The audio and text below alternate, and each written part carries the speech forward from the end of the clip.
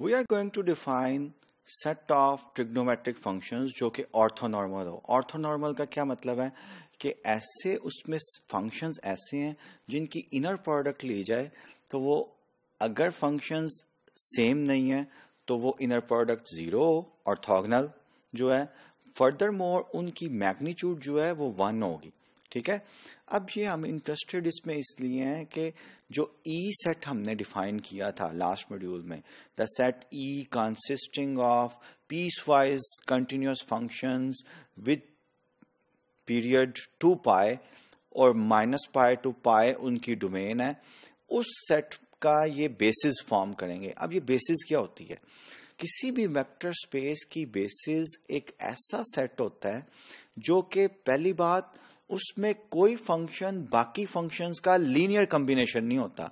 इसको हम मैथमेटिक्स में बोलते हैं लीनियरली इंडिपेंडेंट, यानी कि हर फंक्शन जो होता है वो इंडिपेंडेंट होता है, वो एक फंक्शन बाकी का स्केलर से मल्टीप्लाई करके रिप्रेजेंट नहीं किया जा सकता। तो बेसिस किसी भी वेक्टर स्पेस के लीनियरली इंडिपेंडेंट सेट होता है, और अगर उन फंक्शंस का स्पैन लीनियर कॉम्बिनेशंस लिए जाएं, ऑल पॉसिबल लीनियर कॉम्बिनेशन, तो वेक्टर स्पेस के इक्वल आए। ये दो कंडीशंस होती हैं। सो basis is a set which is linearly independent and which spans the vector space we. तो हम ये डिस्कस करेंगे एक खास किस्म का orthonormal basis of the set ई जो है वो हम डिस्कस करेंगे। The set of trigonometric functions and orthonormal basis of an infinite dimensional vector space जो है ये हम डिस्कस करेंगे। The trigonometric functions, the set of functions phi given by 1 over square root of 2 cos nx sin nx whenever n belongs to natural numbers। अब ये infinite set है, n की values देते जाएं, n equals 1, 2, 3, 4 so on and so forth, आपके पास functions आते जाएंगे। For example 1 over square root of 2 cos x sin x cos 2x sin 2x, ये सब फंक्शंस हैं। cos 3x sin 3x, all these functions are linearly independent। इनमें से कोई भी फंक्शन बाकी का स्केलर से मल्टीप्लाई करके सम में नहीं लिखा जा सकता, और ये ऑर्थोनॉर्मल भी हैं, ऑर्थोगोनल भी हैं। Is an infinite orthonormal system in ई।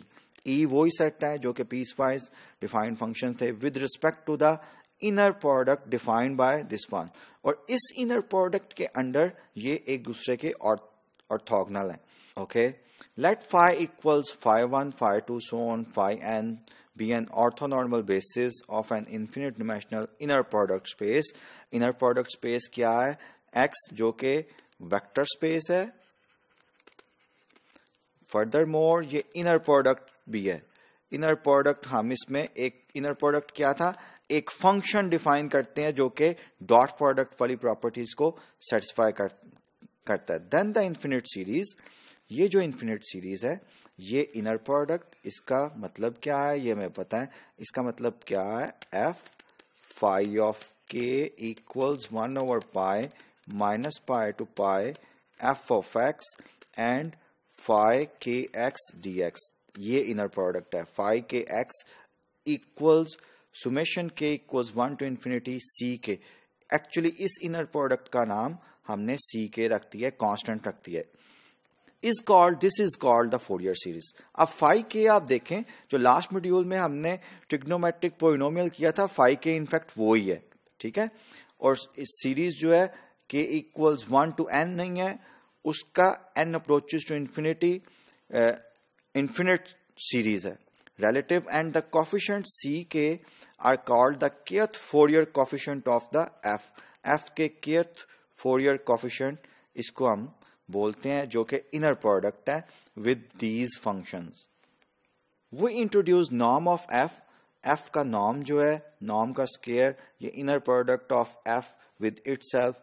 आप याद रिकॉल करें कि यू डॉट यू क्या होता है? यू मैग्नीट्यूड का नॉर्म। इनर प्रोडक्ट मैंने क्या है? डॉट प्रोडक्ट की जनरलाइजेशन है। डॉट प्रोडक्ट जो हम फिजिक्स में वेक्टर्स के लिए डिस्कस करते हैं। अब इनर प्रोडक्ट इस सेट ई में या इनर प्रोडक्ट स्पेस में किस तरह डिफाइन की गई है? 1 over pi integral -pi to pi f of x norm magnitude square dx. Okay, so this is the norm we defined. Suppose that we are given a trigonometric series of this form. इस form की trigonometric series जो है वो हमें दी गई है. Clearly since each term of the series has period 2 pi, if it converges to a function f of x, then f of x must be a periodic function of 2 pi. ये भी periodic function 2 pi का होना चाहिए.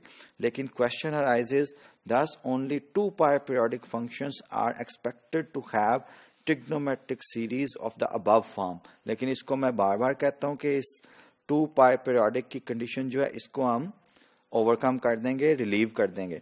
Suppose that f is a 2 pi periodic function. Under what conditions? This is the question which I am leaving at the end of this module. Under what condition does the function have a representation of the form, this form, f of x equals a naught by 2, जो कि Fourier series का नाम हमने रखा है. When it does, कब ये हुआ करेगा, और what should be the values of an and bn, जिनका फोरियर कोफिशिएंट्स मैंने नाम रखा है. तो ये प्रॉब्लम एट द एंड ये मैं आपके लिए छोड़े जा रहा हूं. इसको एड्रेस ऑफ कोर्स करना है हमने नेक्स्ट मॉड्यूल्स में कि किन फंक्शंस को हम फोरियर सीरीज में लिखा जा सकता है, और अगर फोरियर सीरीज में लिखा जा सके तो A N coefficients A N और बी एन और ए नॉट ये क्या कोफिशिएंट्स हैं, इनके एक्सप्रेशंस क्या हैं, इन एक्सप्रेशंस को डिटरमिन भी करेंगे.